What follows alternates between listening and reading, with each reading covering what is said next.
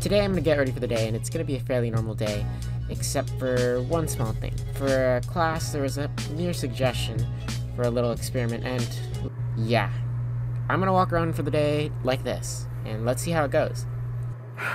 Now, the key to today, what's really going to make things special, is that I have a pair of glasses that can actually record what I see. Check that out. On the schedule for today, I have 2 classes to get to, I might meet up with some friends, and I figured it would be good to walk around a bit. Not even 5 seconds out the door, I'm faced with my first challenge. There's someone waiting for an elevator, and instead of being normal and using it, I decided, yeah, let's just use the stairs for today. No one is ever waiting for the elevator, I swear. I'm usually always... Anyways, as I step out, honestly, I'm feeling like everyone is going to be looking at me. It's pretty uncomfortable. There were definitely some regrets. Are you kidding? Right here, you'll see what I had for breakfast. What a great meal. I made my way to class, and luckily the crowd was working with me, so there wasn't really people going towards me, so that made it a lot easier. Finally, I get to my class. No one looks at me, and I do have a moment where I exchange eyes with the professor, but of course I don't get a response. Honestly, I'm taking it a little personally, but that's okay. That's fine, it's cool, it's whatever. Moving on. On my way to the next class, I have the advantage that people are actually coming towards me, but ultimately, I really got like no reactions or people even looking at me. You might see 1 or 2 from the videos, but that was really it. I even stepped into a discussion session with only like 20 people, and it was a small room, and although I didn't get any recordings in there, even during moments of downtime, people didn't make a single comment to me.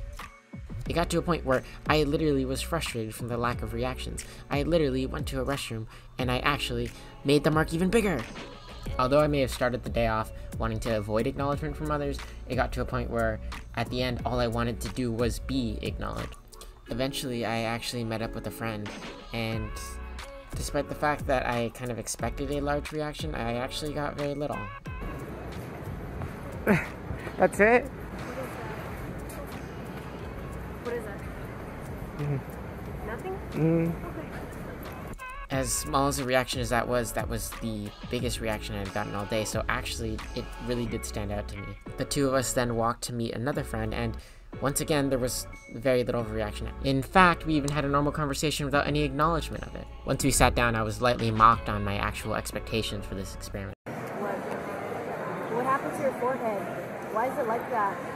Are you doing an experiment? Are you a psych major? I was thinking, if I'm gonna go out here and do this for a whole day, I want to get something on camera, but I think the fact that there was a lack of reactions actually tells us quite a bit. As the day went on, I think I began to realize maybe, just maybe, no one cares.